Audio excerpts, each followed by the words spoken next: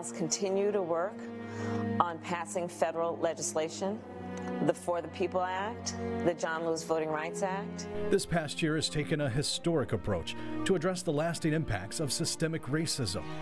This year has brought about many efforts from current leaders, civil rights activists, and countless protesters taking action against continued issues faced by African Americans. But we come here to speak the moral truth. Issues like voter suppression, discriminatory employment, housing practices, and police brutality.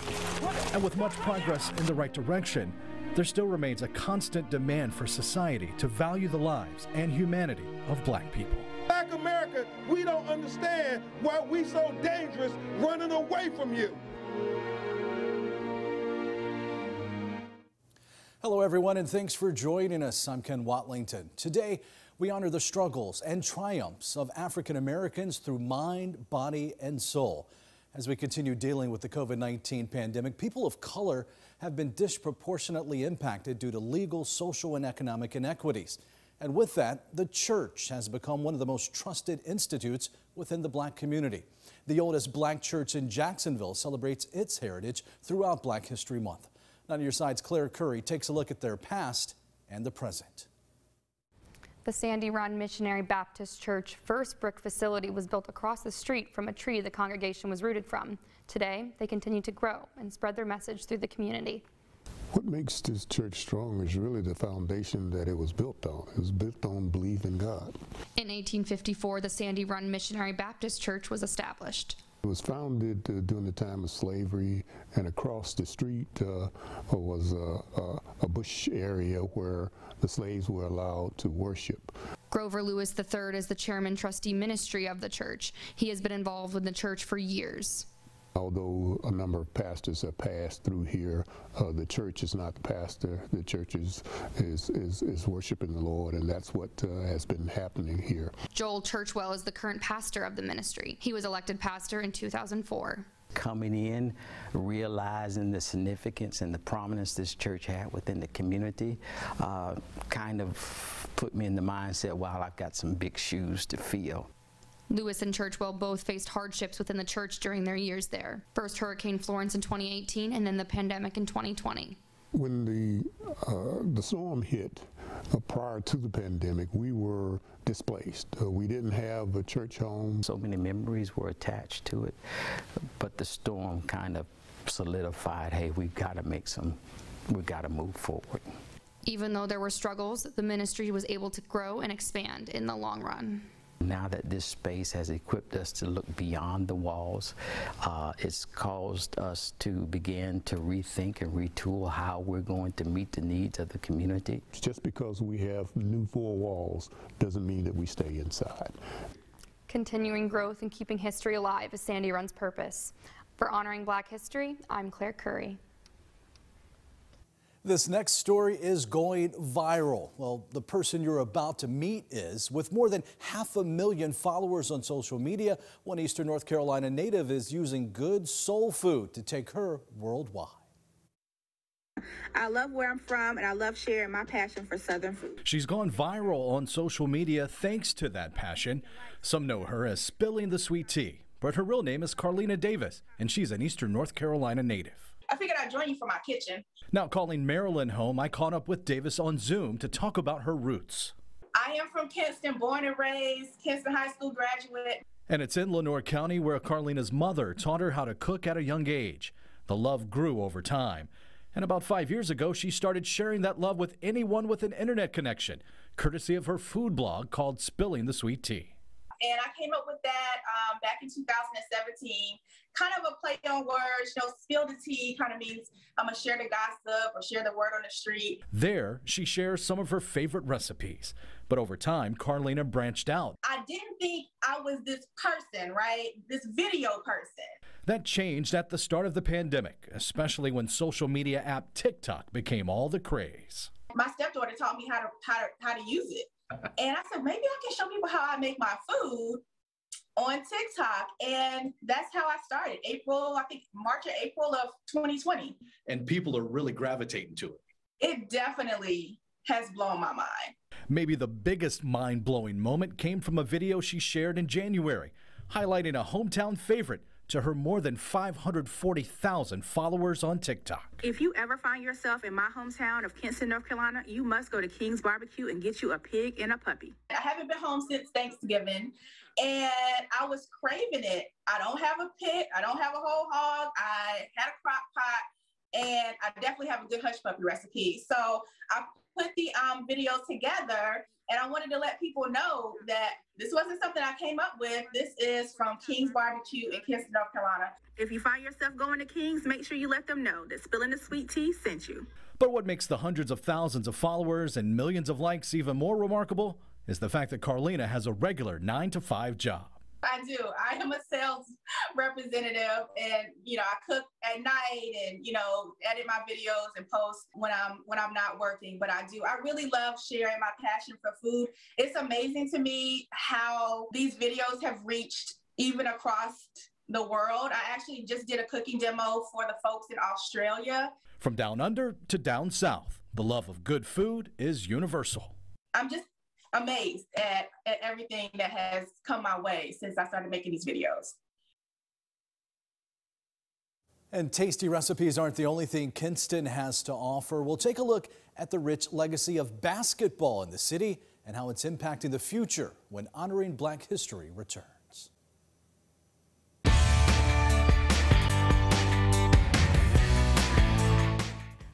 When you think of your hometown, can you name any NBA basketball players to come from there? Well, Kinston High School has a long list of Viking basketball players who have made it to the big leagues. Kinston recently dedicated a mural to honor these athletes and the long history of basketball success in the city. 9 on your side's Aaron Jenkins takes us there. These star athletes get their start as kids on outdoor courts like this one and in legendary gyms across the Kinston community. Holloway Gym, a place where dreams are built and the way has been paved. Cedric Maxwell, he was the beginning. Charles Shackelford, Jerry Stackhouse, Brandon Ingram, Reggie Bullock. But what do you think of when you think of Kinston? When you do say Kinston in certain cities, people, they shake their head like, oh no, because they think of the crime. But when you actually come here and spend time in here at Holloway, you see a different side of Kinston that people wouldn't normally talk about. The other side of Kinston, a rich history of basketball. People want to say it's in the water, it's this, it's that. I think it's primarily because of the Kinston-Lenoir County Parks and Recreation Department. The Recreation Department itself has so many gym facilities here that they have access to. We try to keep the doors open as much as possible. You can walk to, stay in the gym, work out. You're not worried about what's going on the outside. And then you have coaches, we have staff to make sure that we keep everything that's may hurt those kids on the outside. Elijah Rouse, known as Rouse House to the kids, is one of those coaches. Sometimes I get out there and play with them. Sometimes I just stand in the doorway and watch them. And it's amazing how the game just comes right to them. Some kids dealing with things at home with their families. To get away sometimes and come to the community center here at Holloway, it's an outlet for them. Looking back, every NBA star from Kinston has used this gym as an outlet. Look at the boards on the floor, when you look at the flags up here, when you look at those rims and you think about all the athletes and all the kids that have come through here, you could put together an NBA All-Star team just with the athletes that have come through here. You see the gym's full every single night, and it's kids wanting to get better, wanting to be like their heroes like Brandon Ingram and Reggie Bullock and Jerry Stackhouse and all the other kids that have come through. Those hometown heroes are now honored on a mural in Kinston. There's just something special about it, and being a part of that now and seeing how important that history is, and now having a mural to really commemorate that history and make a mark in the community like that. Was highly important to me. The legacy doesn't stop on the mural wall or even on the basketball court. There's not an athlete that I know of from Kinston that haven't came back home to give, to sow, to support. The Kinston High program itself gets $64,000 to $70,000 from us buying uniforms for the basketball team. And we donate book bags and school supplies to the teachers. Jerry Stackhouse will come. He would come home every now and then, go to church. Reggie Bullock, you know, he'll come, he'll give. He's had tournaments and children camps, but Reggie Bullock will come home sometime, just open gym and come in here and just be in here. Let the kids, it teaches them, when I do make it big one day, when I do make it out the hood or out of the bad side of Kinston or even the good side of Kinston, come back and give to my city, to my community. As for the future of Kinston basketball, the expectations for these kids are just the same. They feel like that they can make it just like Brandon can make it. If you can play Kinston basketball, we feel like you can play anywhere in the world. People ask all the time, what do y'all do to those kids down there, man? You know, what are y'all teaching them? What are y'all putting in the water? It's almost like, you know, when you're born in Kinston, it's just in you. Honoring Black history, I'm Erin Jenkins. A tragic event granted an opportunity for African American heritage in New Bern. Stay with us as we uncover what sparked African American recognition in the community coming up.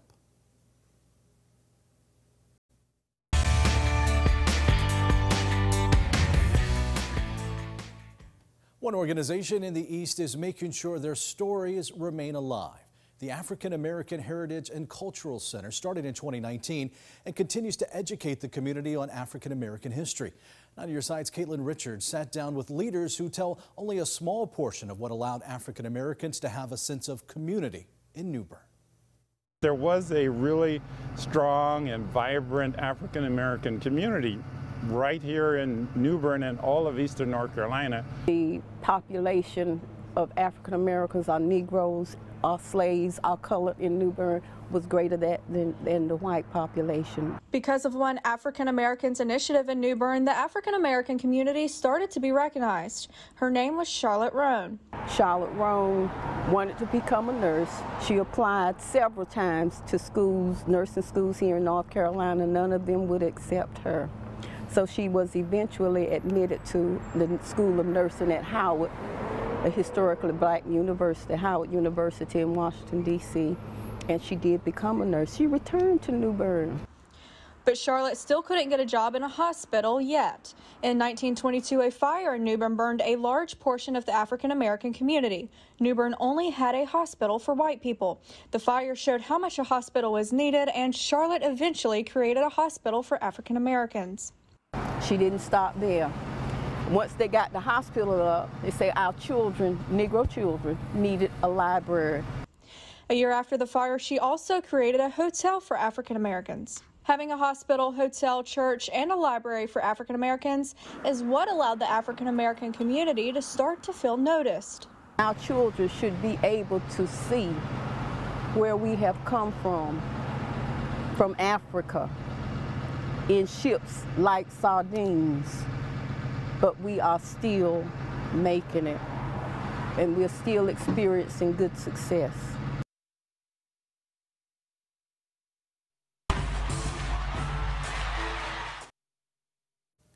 HBCU marching bands are more than just a sound. The impact they make both on and off the field. Ahead on Honoring Black History.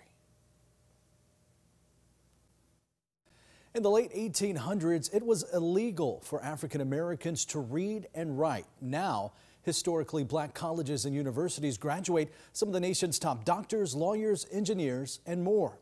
These institutions came to be in several ways. Some established by the federal government, others were started by white religious leaders or segregationists. Livingston College in Salisbury is a product of African American ministers. Descendants of freed slaves gave birth to this audacious idea of starting a school. You think about that, we're founded in 1879, so that's shortly after the Emancipation Proclamation, is shortly after Juneteenth. And they had a sneaky suspicion that education would be the true emancipator and not the document that President Lincoln signed. Livingstone, placed on a plot of land that was once a slave plantation, hosted the site of the first black collegiate football game. Now a 100-year-old tradition called the Commemorative Classic alternates between Salisbury and Charlotte-based HBCU Johnson C. Smith. But it's not just football that steals the show at historically black colleges and universities. Oftentimes, it's the marching bands. While people come for the game, it's the halftime show that really cements the experience. But as Rod Carter shows us, the work they do on the field has tremendous impact on the entire university. Whether it's the fast pace of the sound machine at North Carolina Central University, thank you for joining us here today, or the slow, methodical snake walk of the famed Marching 100 at Florida A&M, or perhaps the platinum sound of Shaw University, the pageantry of marching bands at historically black colleges and universities is something that cannot be duplicated. They leave it all on the field. Even Pepsi sees and knows that with the recent release of this commercial called The Halftime Game. It's like none other, right? I mean, like, you want to strike up the band if you're a football player. ESPN HBCU color analyst and Florida A&M grad Tiffany Green knows that experience firsthand. She sees it every Saturday in the fall while she calls the action on the gridiron. It's the soundtrack for the football game. So there is no football game without a band. She knows for many, the halftime show really is the true attraction. I would argue that they are equally as important as the football team. At North Carolina Central, coming in freshman year, that's my first time marching. When it comes to the sound machine, drum majors Donnell Troy Jr. and Hassan Gaddy aren't playing around. Being in the marching band, of course, you create more of a family aura. So when you're here, it's like, I actually feel like home. The culture is very different. It's very fun to be in and just, you know, just have fun. The band director, Thurman Hollins. Marching band that was founded in 1938 on this campus. Tells me the 130-plus piece band and its rich history really teaches much about life as it does music. We represent the entire school all in one ensemble.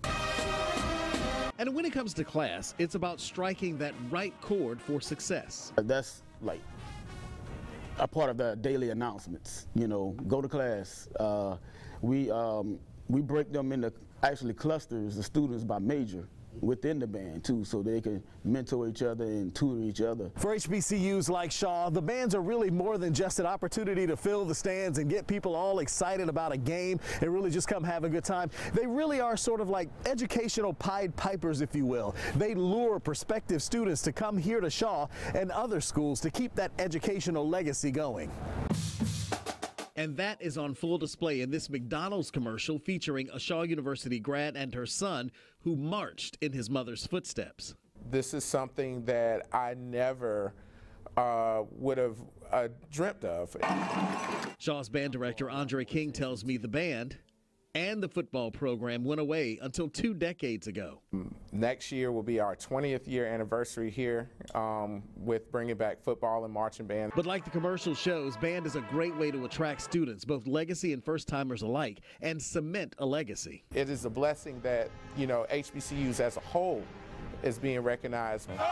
Whether it's the tasty sounds of Shaw and McDonald's in 2021, the unmistakable sound machine at Central, the FAMU marching band in the 80s, or now, the rich history of HBCU marching bands will ring through for years to come. The atmosphere is an uproar. Without the band, it's just a game. In Raleigh, North Carolina, I'm Rod Carter. Through religion, food, the arts, and more, African American history plays an essential role in American society. From racial inequities to historic achievements, African Americans have inspired and thrived. Thank you so much for taking this journey with us. For more stories and the influence of African American history, visit our website at WNCT.com. For Honoring Black History, I'm Ken Watlington.